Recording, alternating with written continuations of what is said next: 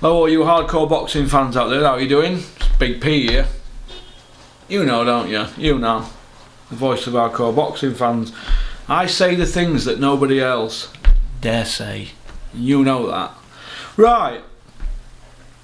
A lot of people are whispering behind the scenes, getting it that, behind the campfire. They're whispering that USYK beats CHISORA. That's what they're saying.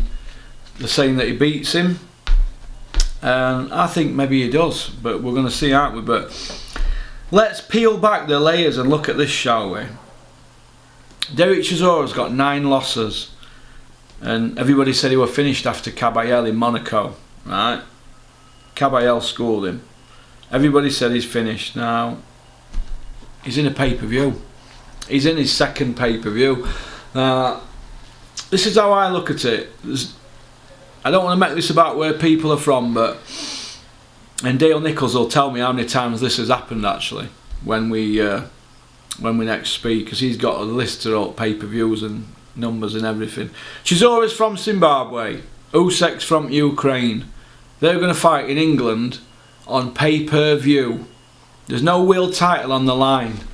So Dale, if you're watching, how many pay-per-view fights have we had on Sky that are not for a belt, a world title, and they're from, sorry, they're not from England, not born here? Because it's just getting to be the norm, innit? We've just Dylan White Rivers, Dylan White Chisora before, they had a pay-per-view, didn't they?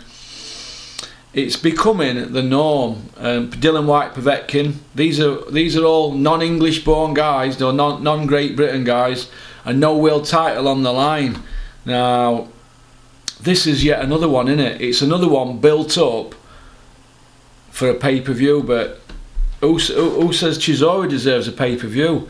And USYK, who has USYK beat as a heavyweight? He's beat Witherspoon, and Chaz Witherspoon. That is it. He's not done anything at heavyweight. There's no belt on line, and I'm starting to question what this pay-per-view model is.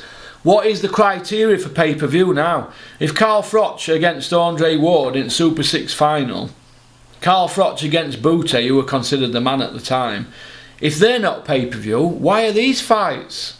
How are these fights pay-per-view? I mean, what's going on here? Where's the quality control? I don't know. Does knocking Takamat mean that you're a pay-per-view star?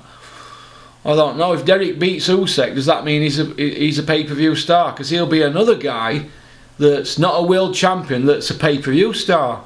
And same as USYK, they'll start saying he's pay-per-view now. USYK, well, he's pay-per-view, isn't he? He's a Ukrainian that can't speak a word of English, same as Povetkin, but they're giving him pay-per-view fights. It's fundamentally wrong. That's my opinion, and I'm entitled to it, but who cares? So peace out, keep on trucking, keep supporting boxing. Don't have nightmares.